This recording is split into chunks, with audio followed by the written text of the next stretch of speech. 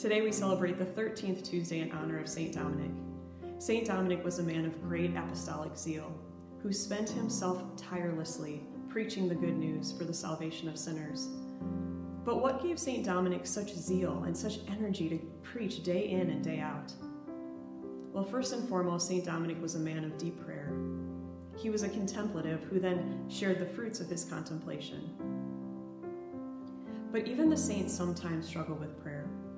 So what did St. Dominic do? How did he pray? And what does he teach us that will help us when we struggle with dryness or distractions in our own prayer life? Well, the brethren who lived with St. Dominic asked themselves the same question, and they would oftentimes watch him while he prayed. And what they handed down to us is that St. Dominic would be oftentimes found in 9 ways or postures of prayer.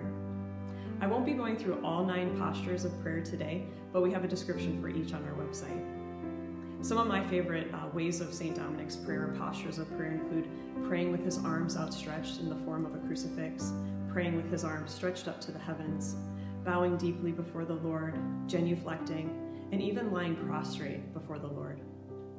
Well, why did St. Dominic do this? Well, he knew that being a body and soul, sometimes we need to express with our bodies what's going on deep within us, things that we can't express with simple words. So he wanted to show the Lord.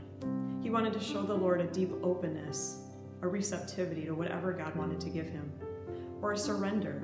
Lord, what do you have for me? What can I give you? I give you my whole life. Raising his arms up, keeping his eyes fixed on the things above, being humble and reverent before the Lord, lying prostrate, giving his whole life, surrendering everything before the Lord. It was in these moments of prayer that St. Dominic was filled up with the love of Christ, giving his whole life to God and then preaching the good news, being filled with the love of God and giving that love of God to all that he preached to.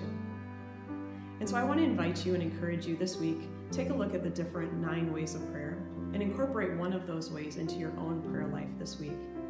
Maybe the Lord will bless you with a special grace to be open to receive, being completely surrendered to give something new to the Lord.